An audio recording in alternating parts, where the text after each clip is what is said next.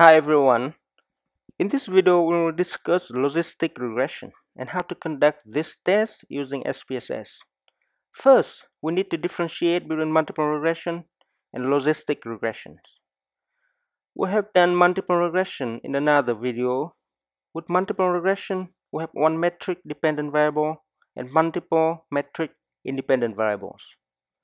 When we have a binary dependent variable, we need to use logistic regression. If we have a nominal dependent variable with more than 2 levels, we can use multi-nominal logistic regression. This is also called a classification method because we evaluate the effects of multiple independent variables on different groups of the dependent variable. This is the data set we use for this video. This is H-bed data set, but the sample has been split into test sample and validation sample. I use this data set so we can compare the results with the example in the textbook, but the process is the same with any data set. In this example, we use X4 as the dependent variable. X4 is a binary variable with two groups, USA, North America, and outside North America. Since X4 is a binary dependent variable, we use the logistic regressions. Note that logistic regression does not have many strict assumptions as multiple regression because it uses a different algorithm, maximum likelihood. Normality is not required for logistic regression. This is a great advantage because it gives us a lot of flexibility with selecting the dataset. In addition, linearity is also not required. This means a classification method like logistic regression can handle nonlinear relationship between the dependent and independent variables. However, note that the relationship between the odd of the dependent variable and independent variables is still linear. The logistic regression process is fairly straightforward. The difficulty is how to interpret the results. We go to Analyze in the menu and select Regressions. We have several options here. If the dependent variables is nominal, we need to select multinomial logistic. In this case, we have a binary variable, so we select binary logistic. The dependent variable is X4, and we move it to the dependent box. Independent variables are X6 to X18, and we add them to covariance box. The estimation method has several options. We'll use the stepwise method, but SPSS does not use the term stepwise in this test, so we'll select forward LR. LR stands for likelihood ratio. This is the forward stepwise method for logistic regression. Then we select categorical. This option allows you to add categorical independent variables in the analysis.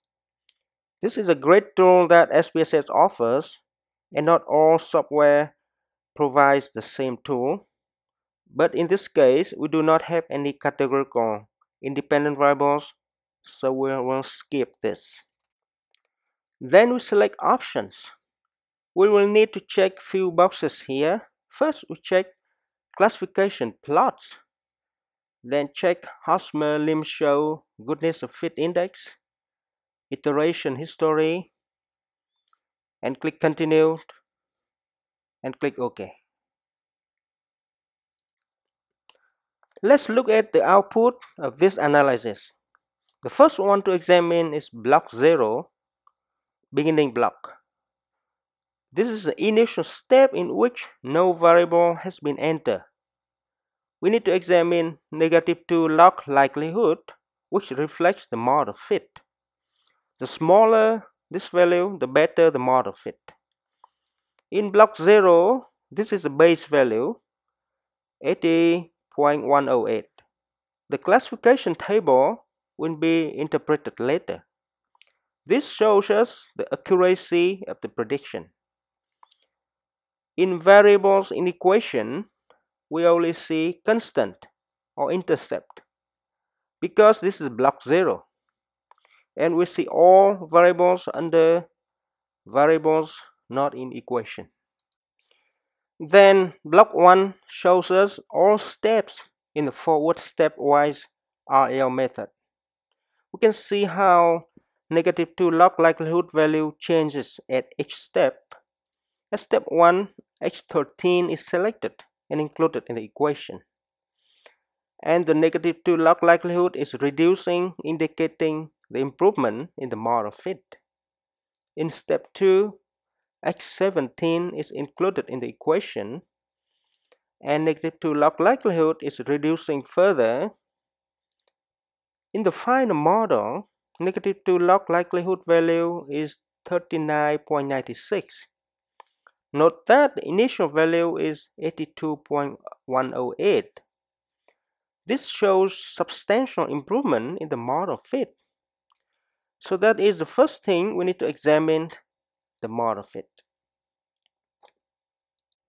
Another model fit index that we should examine is Hosmer-Limshow test. For this Goodrich subfit index, we expect non-significant chi-square. We can see at step 1, chi-square test is significant, but at step 2, chi-square test is non-significant. This indicates the improvement of model fit throughout the steps. In addition, we need to examine R-square. Note that R-square in logistic regression is not the same as R-square in multiple regression. In logistic regression, we have pseudo R-square. We have two types of pseudo R-square, Cox and Snell R-square, and Nagel-Kircher R-square. These values are provided by SPSS.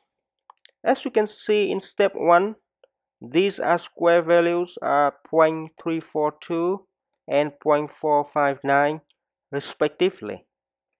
In step 2, when we enter H7, R-square values have increased to 0.505 and 0.677. Thus, this table shows how R-square changes at each step. Next, let's look at the classification table. This table shows how accurate the prediction is. At each step, the table shows the accuracy in terms of percentage correct for two groups in X4. USA, North America, the percentage correct is 73.1%, and outside North America, the percentage correct is 73.5%. The overall accuracy is 73.3%. At step 2, when we enter H7, the accuracy has increased. The accuracy for USA North America is 96.2%, and the accuracy for outside North America is 82.4%. The overall accuracy is 88.3%, showing great improvement from the previous model. The next table shows variables in the equation. This table shows the logistic coefficient, or beta, standard error, Wall statistic, degree of freedom, significance value, and exponential logistic coefficient, or EXPB, at each step. The logistic coefficient is similar to the beta coefficient in multiple regression, which shows the regression width. But note that beta only shows the relationship between independent variables and the logit value of the binary dependent variable. See the formulas on page 326. Wall statistics is a test for the significance of the logistic regression, which should be interpreted similarly to F-test. The significance value is also the same as with multiple regression, which shows the significance of the relationship. The EXPB, or exponential logistic regression, is an anti-log of the logistic coefficient and is used to interpret the relationship between independent variables and the dependent variable if we use odd value of binary variable. The exponential coefficient -1 equals the percentage change in the odd. In this example, at the final step, Step 2. Significant values of both x13 and x7 are less than 0.05, indicating significant relationships of these variables and x4. Let's interpret the logistic coefficients. The beta values of both x7 and x13 are positive, indicating that as the values of either x13 or x7 increase, the predicted probability will increase. If we use odds, we can also come up with the same conclusion by looking at exponential coefficient, EXPB. An exponential coefficient above 1 indicates a positive relationship, and vice versa. To interpret the magnitude of the effects, we need to use exponential coefficients. As you may recall, the exponential coefficient minus 1 equals the percentage change in odds. For x13, we have 2.942 minus 1 equal to 1.942. This means an increase by 1 point of x13 will increase the odds by 194%. Similarly, an increase by 1 point of x7 will increase the odds by 6.321 minus 1 equal to 5.321 or 532%. Down here we have plots showing how prediction model changes from step 1 to step 2. For example, at step 1, we have U representing USA, North America, and O representing outside North America. We can see that at this step, the classification of U and O is not clear, and classes U and O seem to be mixed up. At step 2, we can see the prediction is more accurate, with a much clearer classification between U and O. So that is a way to visually evaluate the model, but I would prefer using the classification table as it shows us the exact accuracy percentage. That is how to conduct logistic regression analysis using SPSS. Thank you and bye now.